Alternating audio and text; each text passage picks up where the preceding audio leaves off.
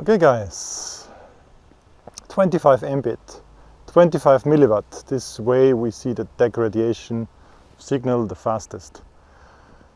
First flight with the DJI stock on the goggles and DJI stock on the copter. This time I try to fly higher to avoid the Fresnel zone or something blocking my sight. I also opted not to have the waypoint this time because I just don't like the way the GPS flies. But I will record the GPS logs on the black box, so we will know exactly how far we've gone. And yeah, I will turn around when I chicken out, which is too soon probably, but yeah. And I will always head into the region of the mountains. And I'm already pretty far with just the stock antennas on. Yeah, but oh, I see 5 Mbits, 4. I'm prepared to GPS return home. So I'm over the railway station.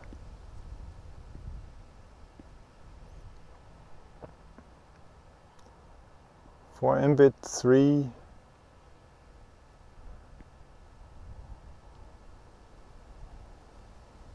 Two, 3. Ah, that's too much for me. I wouldn't feel comfortable flying without GPS, and the picture is that jumpy. So yeah. Tailwind now when I'm coming back, which is a really good thing to have. The other way around it's quite shitty, so you don't want this. Great! So that's like the direction that I fly to, and you see, of course, there are some trees, and this is a big block for line of sight flying. So if I fly all the way there and then over those trees heading to this mountain that's kind of blocked here now, I have to always increase my altitude to stay above this tree line. I see that on the GPS tracks if I messed up, but I think I did a good job this time at flying high enough. Okay. Second flight, same battery. Now with the 3-turn helicals. And the same antennas on the copter, being the stock DJI antennas. All left hand, trying to fly high enough. Heading off in the same direction. Directly pointing my goggles there, which is important with the directional antennas, of course. And keeping an eye on the megabits.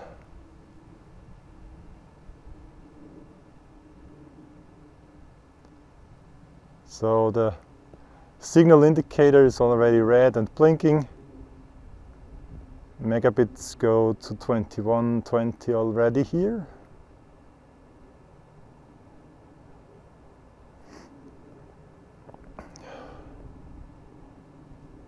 23. So fly right above the altitude of the Eichbergkogel on the left, over the railway station. This is where I had half of the bitrate with the stock antennas, I'd say. So we have 15, which is pretty much 13 megabits. It's a bit shaky. 11, 10, 8, 12, 13. Try to fly a bit higher. Yeah. It's already some nice distance. It's kind of stuck at 13, 14, 15. It goes up now. Amazing feel like I'm drifting a bit to the right, and I feel very nervous. Oh shit. So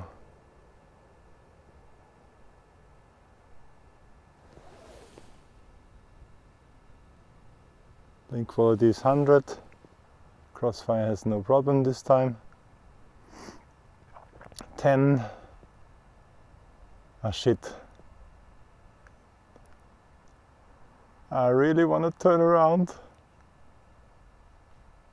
Angle mode. Going to angle mode.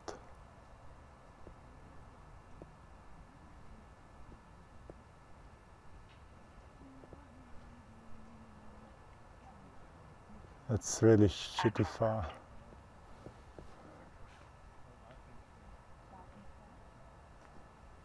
Okay.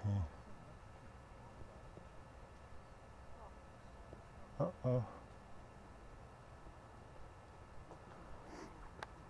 Okay, so I'm turning around, the signal gets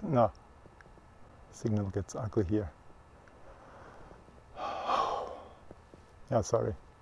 That's like easy 2 or 3 kilometers, and I don't have more guts now. But it's, yeah. So I think it's safe to say that I didn't reach the range limit here, which again makes this a shitty test. Sorry.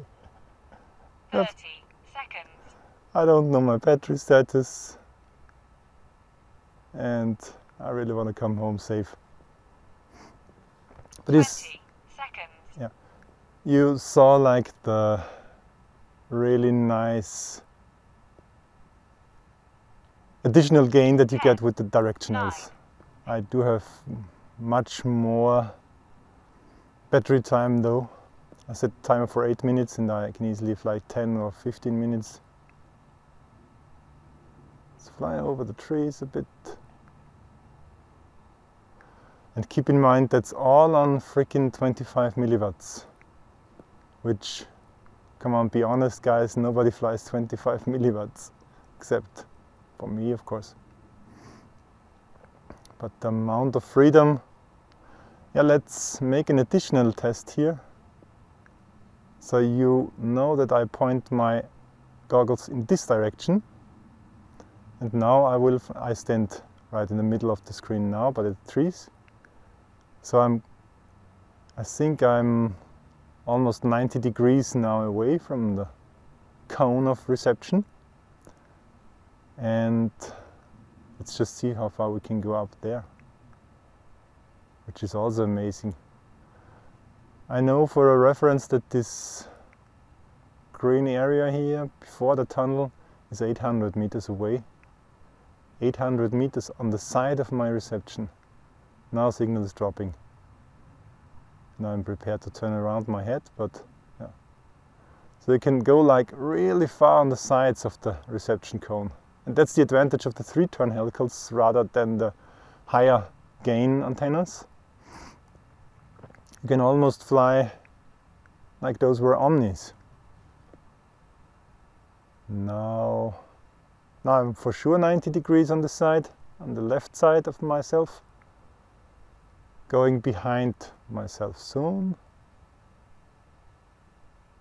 And behind is also trees.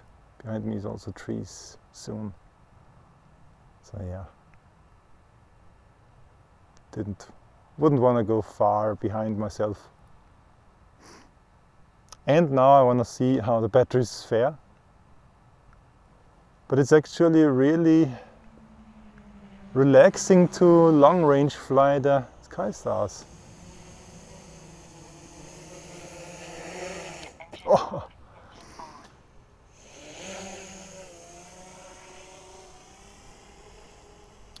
Because I still have 25 Mbits now. But again, the signal indicator is at 1 bar, blinking red, making you nervous. Forget it. When in real life I have still good bitrate.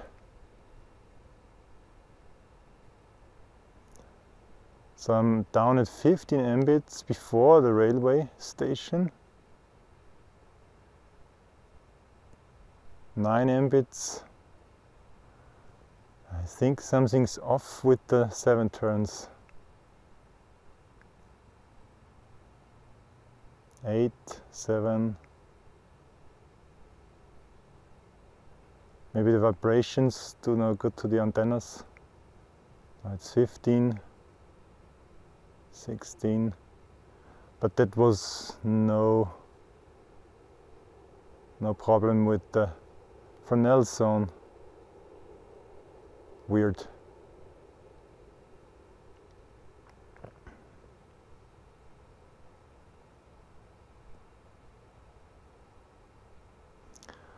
So bitrate climbed up to 15, 13,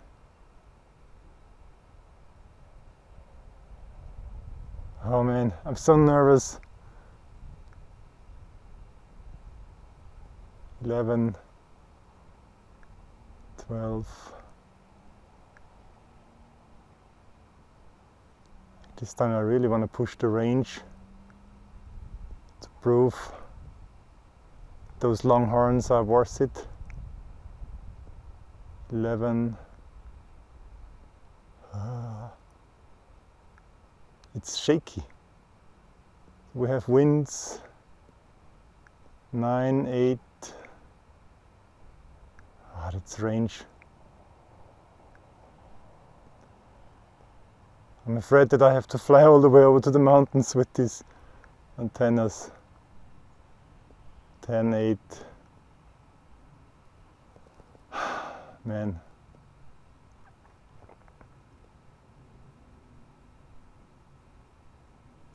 Let me do a quick pan around without panicking. Yeah, I see I still have line of sight. I'm also pretty high up.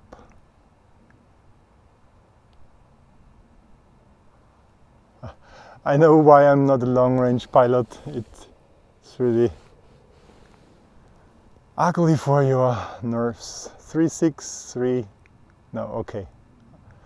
That is, again, it's not the end of the range, but it's my tolerance of range anxiety is reached, and this is easily like 3 or 4 kilometers.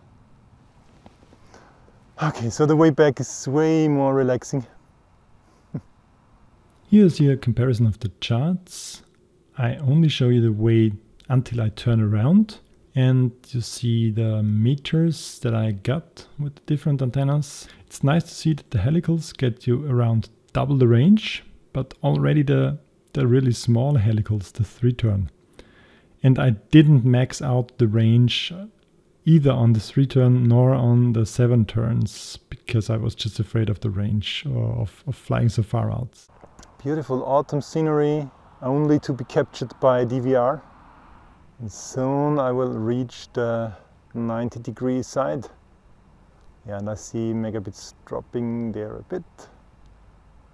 So now I'm for sure at 90 degree. What is up? GPS return home. Engine off. Okay, something. I think I lost the prop. That's not nice.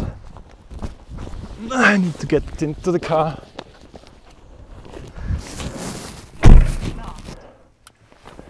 Okay, rescue mission starting. And whenever I get into my car for a rescue mission, you know that I'm fucked. But I think I might be lucky enough to have emergency landed on a green field. So it had nothing to do with video range, of course, neither with crossfire range. So I have my little tag on the app, so within 60 meters I should find it. But yeah. I got the telemetry back. That's nice, because in the car you have lower range. And I think it should be up there, up there. in the range of the cows. That will be interesting. Shit.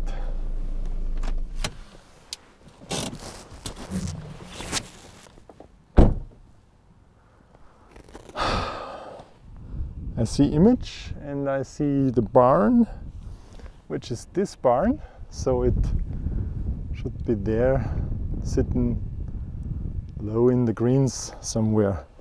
Try to get in there, being prepared to run from the cows. The cow is already looking. At some point in time I should see myself on the screen. There it is. It's good. I see 1, 2, 3. I see 4 props. Almost no damage. Cows, stay away from me. It maybe was an ugly crash in terms of I don't know why. But the best possible, yeah, stop staring at me, cow. Like in the best possible, almost best possible, minus the cows, a good place to crash land. Since I found all the 4 props, 3 were dislocated more or less, but they were directly next to the copter, so it's not the case that one of those props fell off mid-air. It's rather the case that one of those motors maybe burned. And I started to like how this thing flies. Now let this be my test flight with the same battery, hovering in GPS mode. Kinda thinking about flying long range again with this unreliable thing. But I really want to test the MapleWireless antennas properly. And sorry, right the second before I stopped recording, this thing just fell out of the air. So there I have my answer.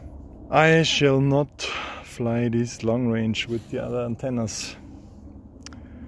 Sorry, Chinese MapleWireless.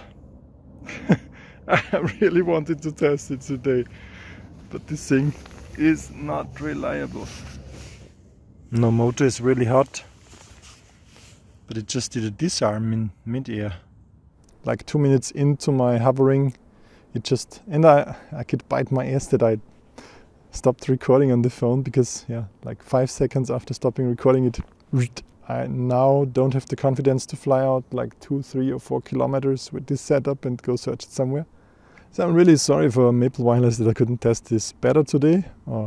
I didn't reach the point where I mount their antennas to my test setup, so I had the stock antennas, the 3 and the 7-turn helicals. The 7-turn helicals, this one here, the longhorns, they had, on first attempt they had weird issues. It was maybe because of the MMCX antenna plug was a bit out. Thanks a lot for tuning in.